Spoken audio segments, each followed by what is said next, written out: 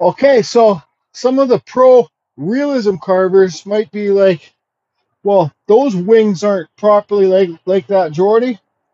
You know, they should be big single feathers coming off here in the end. Well, I know that. I don't care. I did them the way I wanted to do them. They're carving fusion wings. I'm not a realism carver, and I'm just having fun with this piece. So what's your point? Who gives a shit, right? Have fun. So what I'm going to do today is with this sandpaper flap sander. This is, let's see if it's on the screen here. Yeah, this is belt sandpaper, just on a ready rod with a nut here and a nut on the bottom side with washers.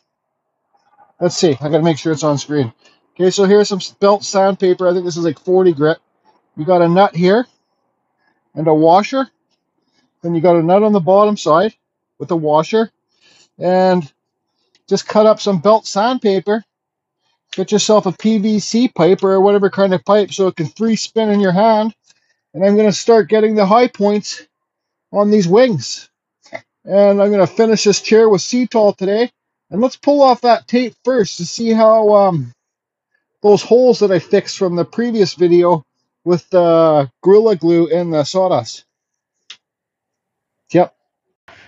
Okay, so for those of you that watched the first video, you saw that I put the tape on here so the Gorilla Glue with the sawdust and the holes doesn't pop out. So, well, we got a piece stuck on there. So it didn't come out because that Gorilla Glue expands the wood. You see, because this beak was going to fall off, I put a screw here and a screw there. And this beak actually did fall off with the crack there. And I screwed it on and put some wood glue in here, so there was a hole there, so I got some glue and mixed it up with the sawdust, Gorilla Glue, and put it in the hole. So what I think I'm going to do first is sand these wings, get the high points to pop. And what I was explaining about the wings earlier is, like, I know these shouldn't be like this. They should be nice, one big feather coming off. I don't give a crap. Don't care. So like I showed you, I think I'll start off with this. Then I might switch to this. This is like 40 grit sandpaper on this disc. We don't need those Kutzall discs. And I might even use this. I don't know. Just see how it goes. And I'm going to be using my Trend dust mask. This is Air Pro. I think it's the Air Shield Pro. Yeah. Trend Air Shield Pro. This was like 400 bucks Canadian. But it's awesome because it doesn't fog up. It's got filters there. And it pushes air into the mask so it doesn't fog up.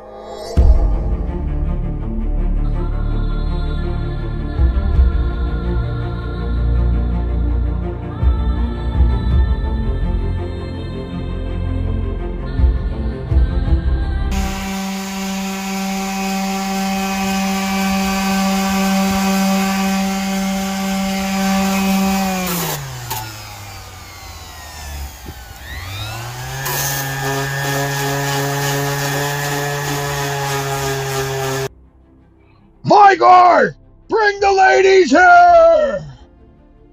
Yeah, so it's pretty well done. The Viking chair.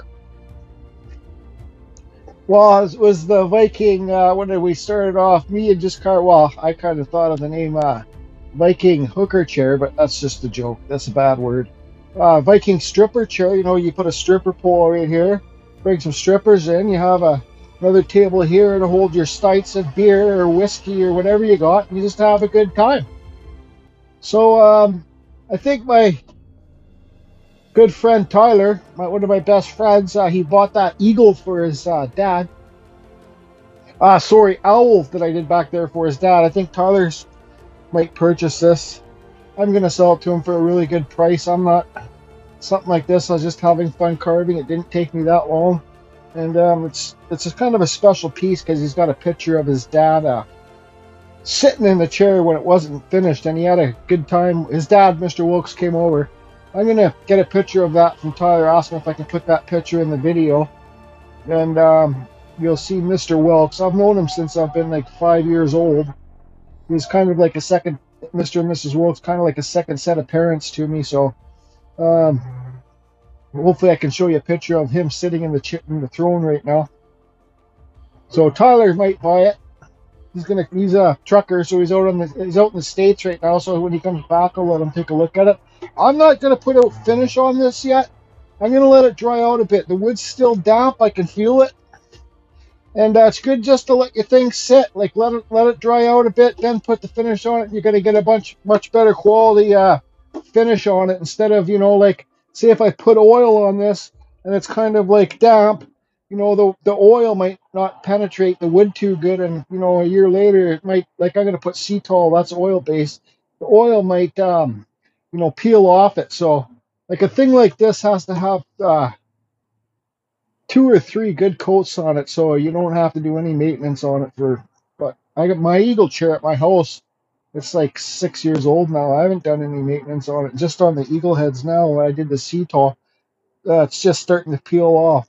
And also when you do the Cetal likes a lot of sun.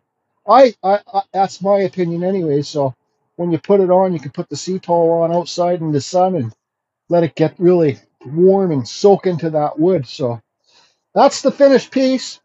I'm glad, if these are just basic eagle heads, just to kind of give you the visual. Like I said, I could have made these wings like each feather coming up, single feathers. Yeah, single feathers coming up. But it's okay. I had to, just carve Robin Larry. Dib says I did what I could. This thing's solid. It will never break apart. I got the dowels and the screws, timber bolts under there. And you don't even see where I sanded, where you barely see where I did the wood filling with the beaks on, so these beaks will never break off. It was a super fun challenge. I'm not going to, I'm just going to make this, well, holy, I was just talking for 3 minutes, sir. So I got my new earbuds in. For that person that says I copyright and cook, yeah, well, I do. I bought the IsoTunes earbuds he suggested. So you can see here where I put the wood glue in, you can barely see it. You can barely see those holes. Totally covered it. There's this view. That's pretty cool. I'm happy with it. And it didn't take me that long. I didn't put too much time into it. You see, I started off the normal feathers, like this thing here, then I started doing the nice smooth ones. I started making them, well, here, I could have done smooth here again too, then bigger smooth. Don't care. Don't care. On this back, it can be a mountain, it can be whatever you want it to be. This base is just rocks, like slate. So that's it, everybody. This is going to be a short video. I wanted to show you all the finished chair. That's it. Now I got to get a good picture with me sitting in it for a thumbnail. Carbon fusion over out. What am I going to carve now? I think I'm going to blast off. It's so early in the day. I think I'm going to blast off a couple wood spirits. I just got my forklift right there. My buddy Tyler's he's like, I don't know, 6'2" or something, 6'3". He's like 300 pounds. He's a big man. He's strong like a oar. I said, well, how are you going to get this to your house? That's if he wants to buy it. This is what we'll lift it in the back of my truck. I was like, yeah, you and who else? He goes, oh, I'll do it myself. I'm like, yeah, good luck, buddy. I know you're strong like a bull, but this thing's still friggin' heavy. For one man, it's heavy anyways. So I'm going to wheel this outside to let some sun get on it. Oh, yeah, it's heavy. Look at that. Ah! I'm not helping you lift this into the back of your truck if you buy it. No way. Anyways, fuck bastard. Hope you're all doing good. Carbon fusion, once again. I love saying carbon fusion over and out. Ah, over and out. Fucking bastard. Fuck you. Oh, okay. Oh, there you go. Sorry for the language. Okay, there it is out in the sunshine.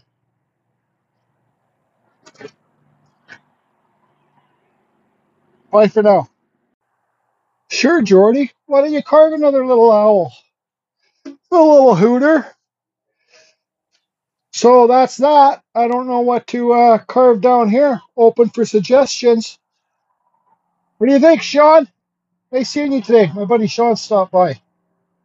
Anyways, open to suggestions. What to carve down here? I was going to start just carving a big wood spirit, but I changed my mind and said I'll carve an owl. Still getting better at the eyes. Later.